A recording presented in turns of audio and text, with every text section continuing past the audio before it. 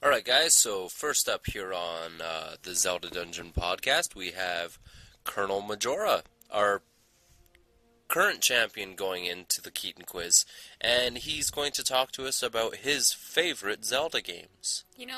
Colonel's been first up on the last, three podcasts. Why is that? I don't know, Din. You're in charge of the order. Maybe just because he sends us good segments. Maybe. Take it away, Colonel. Well, hi there, Dungeon Divers. This is Colonel-Majora again for more on Legendary Reflections. And what have I been reflecting on recently? Well, the old Zelda games, really old, like Super NES ages. And man, it's been a great nostalgic fun. And for the heck of it, I looked up a few old TV commercials for a bunch of old Zelda games. And with YouTube being YouTube, those trailers led me to many more trailers, like ones for even the newer games in the series. And one of them stuck out for me and gave me an idea. Do you remember the first trailer for Zelda Skyward Sword? The one at E3 in 2010? Well, at the very start of it, there were 4 images shown before we saw the newly designed Link. There was Ocarina of Time's Link and Epona, Majora's Mask, Wind Waker's King of Red Lions, and Twilight Princess's Wolf Link. Clearly, this is an homage to past 3D Zelda games. Everyone saw these things and instantly got images in their mind of playing each one of them and seeing how different they were from one another, and things that connected them together. But the thing that stuck out in my mind was the various things each game brought to the table that had never been done before in the series, or any other series, really. And I'm here to discuss those things. I want to pay tribute to the games that brought Zelda to the third dimension, my favorite games in the series.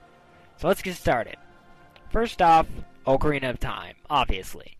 This is my favorite game in the whole series, mainly due to the GameCube's Master Quest version, but I also think it is what could be called the best game in the series, if not the best game ever. And yes, I know there is a difference between favorite and best. Honestly, I think that most of the hype the game originally got was because of its perfect timing. I mean, it came out a whopping 5 years after Link's Awakening, and between these two games' releases were the wretched CDI games releases. And so people were waiting for something big, something good. And so Nintendo was forced to bring the series into the 3D world. But that's just it. Its content truly deserves its place in the fans' hearts. It's not a 3D Zelda, it's the 3D Zelda. It started what would become a signature style in the series from that day forward. It brought in things like targeting, variable sword handling, and musical elements that fans like us could only dream of. Ocarina of Time was the true 3D Zelda game. It may not be everyone's favorite, but it's arguably the best. And not long after Ocarina of Time's release was its odd and, very unique sequel, Majora's Mask. The thing about Majora's Mask is it had everything that Ocarina of Time didn't. If there were one full game, that game would easily be the most complete game in the series, if not in history. Ocarina of Time was more about general exploration of a massive, slightly cheerful world. But Majora's Mask was a smaller world with incredible detail and hugely broken lives. It paved the way for just that, detail and emotion. Games like Wind Waker and Skyward Sword have loads and loads of side quests and secrets that don't need completion, but add hours and hours of gameplay that you may not even know is there at first. And games like, again, Skyward Sword, their plot can be extremely emotional and stimulate the emotions of the player enough to make them really feel like they're part of the Zelda world. This is at least partially thanks to the influence of Majora's Mask's content. And if you've not played this game, but you've played many others of 3D Zeldas, you don't even know what to expect. Trust me. Anyway, on to a slightly happier game The one that's the big surprise of the series, the Wind Waker. It was a big shocker for the people who were at the Space World Expo more than 10 years ago. The Zelda GameCube tech demo was shown with an Ocarina of Time like Link and Ganondorf, and no one expected to see the style that Wind Waker brought us. A lot of people hated Wind Waker just for the way it looked, but I always found it unfair. I mean, Wind Waker is another game in the series that, if given, say, Twilight Princess graphics, a lot of people would simply change their mind and love it.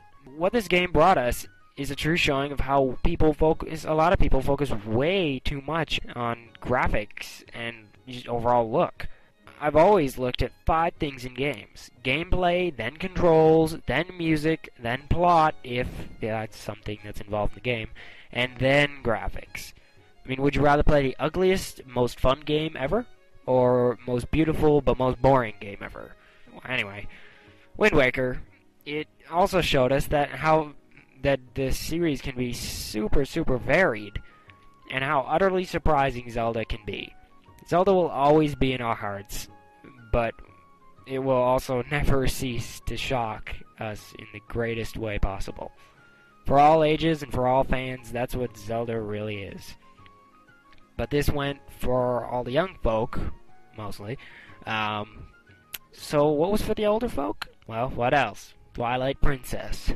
Back before Twilight Princess's release, I was absolutely grieving at the sight of Nintendo Power Magazine's pages telling me that Twilight Princess was for Wii.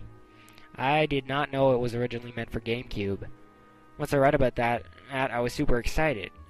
I mean, I didn't have a Wii at the time, but nonetheless, I could see that gamers used to classic button mashing or ones who like modern motion control could really get into the game. And the new graphics and monsters let more mature people like the game even more, while keeping the fantasy dynamic that all ages and all people love. Games like Twilight Princess are ones that apply to much wider audiences, and it's easily one of the best games in the entire series to call truly epic. And it's also one that you can hand to any adventure lover and say, here, you're gonna like it. And finally, we have Skyward Sword, the game that's given us the origins of this amazing series. Things are certainly different this time around. Skyward Sword is your standard half throwback, half new style game.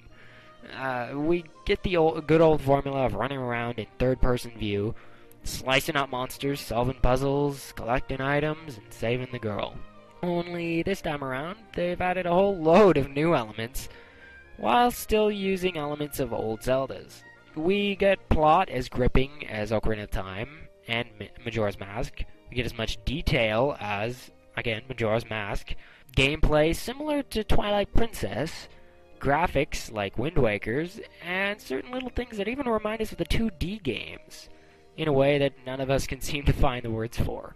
This Zelda installment makes it so that every way of controls that Nintendo has offered has been used in Zelda.